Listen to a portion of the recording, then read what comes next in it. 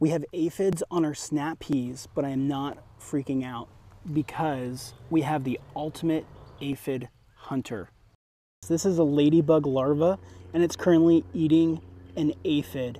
This thing kind of cocoons up and becomes what you know and love and recognize as a ladybug. In the larva stage, they are hunters.